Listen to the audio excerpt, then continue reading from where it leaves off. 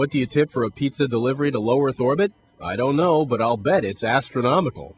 The commercialization of space recently took a turn for the tasty when pie giant Pizza Hut delivered a 6-inch salami pie to the International Space Station.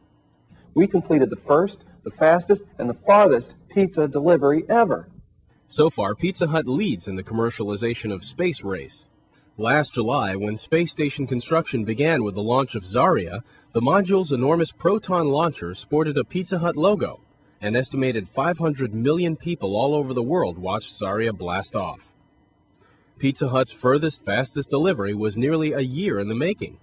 This mission to boldly go where no pizza has gone before is the result of months of rigorous testing and collaboration between Pizza Hut and Russian food scientists.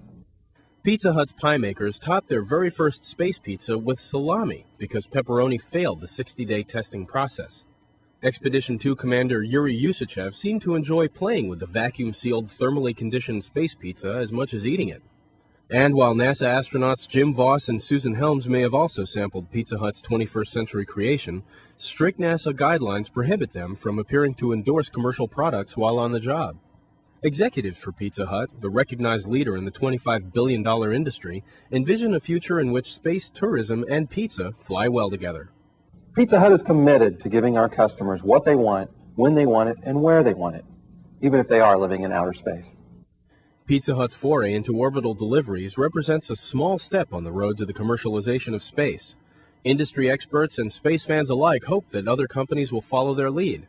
After all, once salami pizza becomes a staple up there, can antacid really be far behind? Reporting for Space.com, I'm A.K. Singh.